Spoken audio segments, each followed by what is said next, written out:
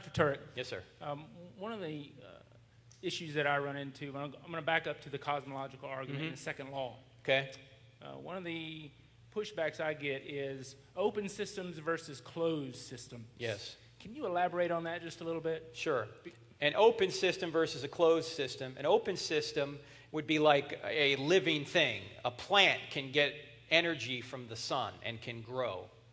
But if there's nothing beyond the universe, then the universe is a closed system. In other words, all the energy in the universe is all we have. It's not getting energy from the outside. If atheists want to say it's possible that there's something outside the universe feeding it energy, then we'd have to ask them, what is that thing?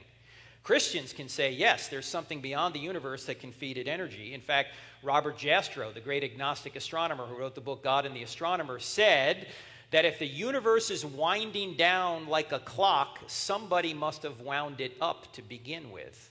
Why was all this energy infused into the universe in the beginning? And the second law of thermodynamics says the total amount of energy in the universe, the first law says the total amount of energy in the universe stays constant. The second law says that the proportion of usable to unusable actually changes. So the unusable energy increases to the point that you have no usable energy left. In other words, you run out of gas. And this shows the universe had a beginning. Now, it is true, the Darwinists will say you can't use the second law to say that evolution is impossible. True, because once you have a living thing, you can get energy. The living thing has the capacity to get energy from outside of its system.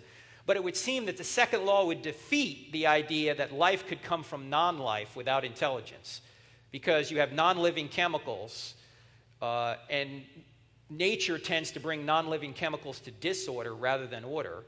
So it wouldn't appear that life could arise by natural forces without intelligent intervention. Thank you. All right, thank you.